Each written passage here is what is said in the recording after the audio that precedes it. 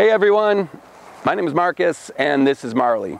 And the two of us are fortunate enough to be standing above the beautiful and majestic South Yuba River. We're in a very strategic area. The area is designated wild and scenic. So we see a lot of foot traffic.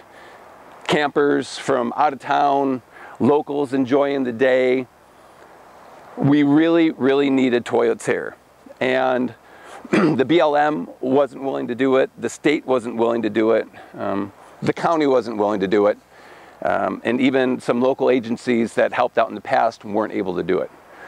I spearheaded a project with the owner of the property and the community to put toilets here where we really need them the most. So this season we dug post holes and chained them into the ground so they couldn't be knocked over. We painted them to look like granite rocks, and we garnished them with really cool driftwood to fit into nature. And it looks great, everyone enjoys it. Now we need to raise money.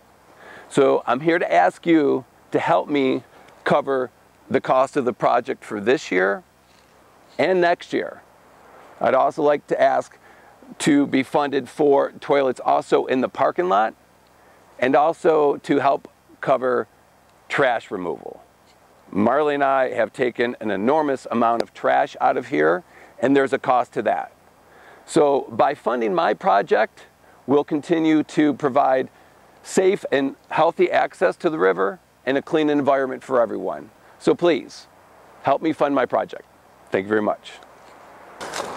Also, by funding my project, that'll also cover the cost of repairs up and down the trail, which there are none to do that. Look at this. This is the trail. This is the sign for the South Yuba Trail, and it's just laying in the dirt. I love the river. I'll fix stuff like this. BLM won't, and the state won't, and the county won't.